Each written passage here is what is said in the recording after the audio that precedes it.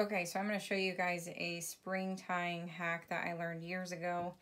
And the way you tie springs typically is back to front and then horizontally, and then these will get an 8-way tie, so it'll be diagonal this way and then diagonal the other way. But when I was first starting out in upholstery, I was having a really hard time tying springs down on this first set. So I would, typically the way it goes is you'll tie one spring at a time. So you would pull this spring this way, tie that down, and then this spring you would pull to that one, and then they would all be tied together, and at the very end you would have to wrench them all down together to get them the height you wanted. And I just didn't have the strength to tie some of these springs down the height I wanted them. So I learned this spring tying hack, and I feel like I might go to upholstery jail for teaching this on the internet. But this is how I do this first set, and you can adjust it so to make it work how you want it with your ends. You know, if you need your ends different heights, if you want it domed or you need them flat, like say you're doing a deck on a chair or whatnot. So this is just how I do this first vertical set. And then horizontally, I'll still do 2 pieces of spring twine, and then when I go diagonally, I just do 1 piece. So typically a lot of people will just do 1 piece of string twine each way, so 8 ways. But with this hack, and I like to overdo things in a sense, this is how I do it. So first I measure out my spring twine, and I use polyester spring twine. I do not use jute spring twine. I'm not a fan, but everybody uses what works for them. So I measure out 4 lengths. 1, 2, 3, 4. So the length of the springs times 4. Don't mind my creaky floors. I'm gonna cut it. And then I have my number 12 upholstery tacks back here, and then also in the front, and they're about halfway in.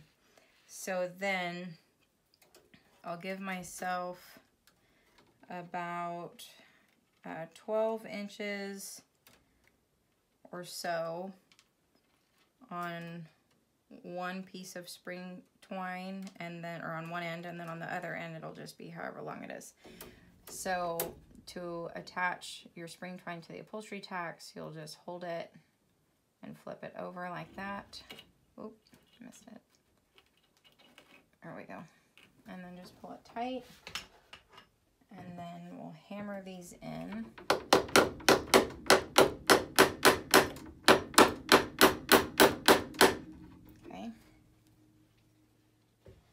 Okay, so first you'll take the short end, or the short piece, and let me get this one out of the way.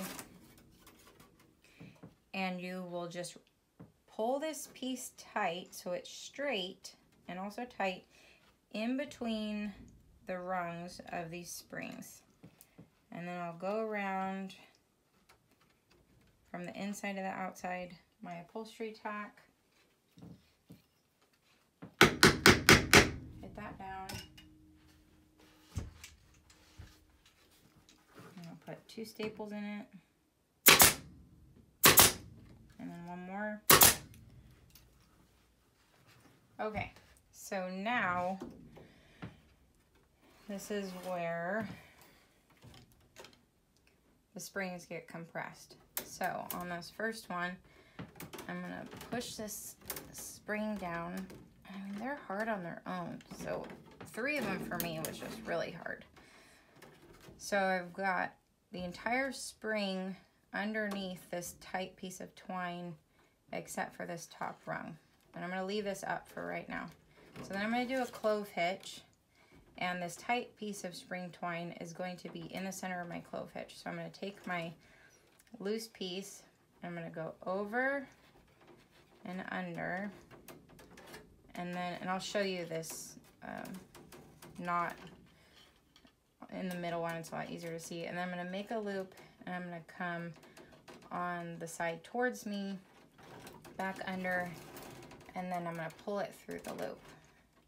Like I said, I'll show you on this middle one, and this one I'm going to adjust it a little bit so it's a little bit tighter. Okay, so now what I'm going to do is I'm going to pull this top rung down to where I want it. So I'm going to go over it and then under this spring twine back here, and then I'll do another clove hitch. So you can also do an overhand knot, but for me the clove hitch works really well with this hack. So now I'm going to come to the side of the spring, same deal. I'm going to go over and under and then through that hole.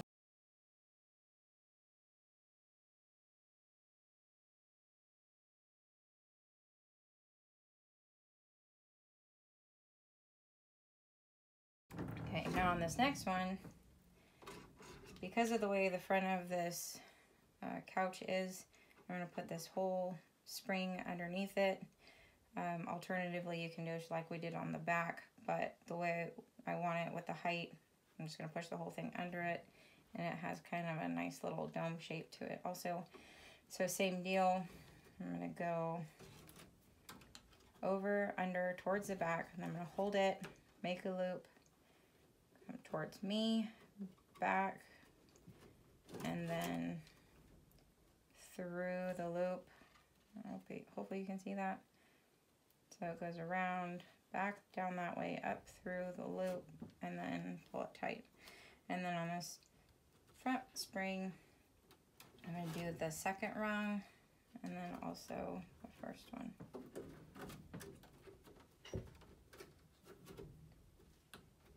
And this one I cut a little bit short, but you ideally want like 12 inches left, because you don't want to run out of twine. It's not enjoyable. You have to redo it. So then I'll go front to the inside of this upholstery tack and around. Hit that down. And I'll put a couple staples in it, pull it over, and one more. And that's it.